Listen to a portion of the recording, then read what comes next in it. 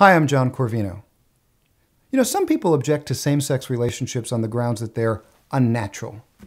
But what does that mean, and why does it matter? Think about all of the unnatural things that you've done today. You woke up this morning. Did you wait for a rooster to crow? No, you probably set an alarm clock. Alarm clocks, not natural. You bathed, I hope. Did you jump in a lake? No, you probably took a shower, used plumbing, not natural. And you're sitting here looking at me on this little plastic and metal box. Not natural. And yet when people say homosexuality is unnatural, that's supposed to stop the debate somehow. When I've asked people to explain, I've gotten some pretty funny answers about what they mean. Some have said, well, of course it's unnatural. Animals don't do that. Since when did animals start providing us with our moral standards, especially in the area of sex? Think about that the next time you're humping some stranger's leg. Animals don't provide us with our moral standards, and if they did, well, second, animals do that. In fact, not only do they engage in homosexual sex, some actually form same-sex pair bonds. People are always sending me studies about this sort of thing. Gay penguins in Central Park. It's true, you can look it up. Lesbian seagulls. Lesbian seagulls? What do they have, like short haircuts and Birkenstocks or something? It's all very interesting. It's not going to solve any moral problems for us. And then they say, no, that's not what we mean. We mean it violates the natural purpose of the sexual organs, which is procreation. Except that a lot of our organs have multiple purposes.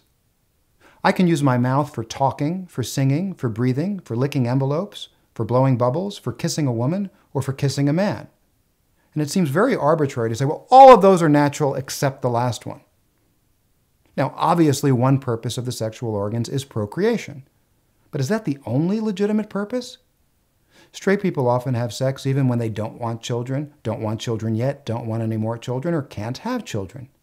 Why? Because they recognize that sex has other important purposes, like expressing affection, building intimacy, pursuing sexual joy for its own sake. And if it's okay for straight people to pursue these aims, even when procreation is not a factor, it seems inconsistent and unfair to say that it's unnatural for gay people to pursue the exact same aims. But people still want to insist that it's unnatural, and I say, why? And they say, plumbing. Plumbing? Yes, plumbing. The parts don't fit. And when people tell me that the parts don't fit, I have a very simple response. Yes, they do. Because if they didn't, people would try it, it wouldn't work, and they'd do something else. I mean, think about what that scenario would look like. Oh my God, the parts don't fit. What are we going to do? I don't know. You want to go bowling? Sure, this is not working. I have actually had people say to me, well, of course it's wrong because... And I want to say, if you're doing it this way, you're doing it wrong. And the more serious response to this is, anytime we reduce people and their lives and their relationships to this, to parts, that's dehumanizing.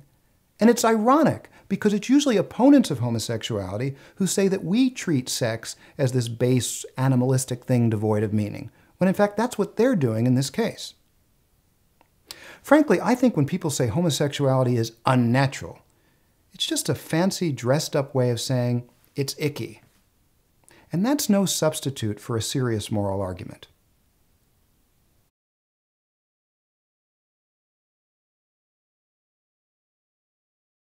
I mean, really? What does lesbianism look like to these people?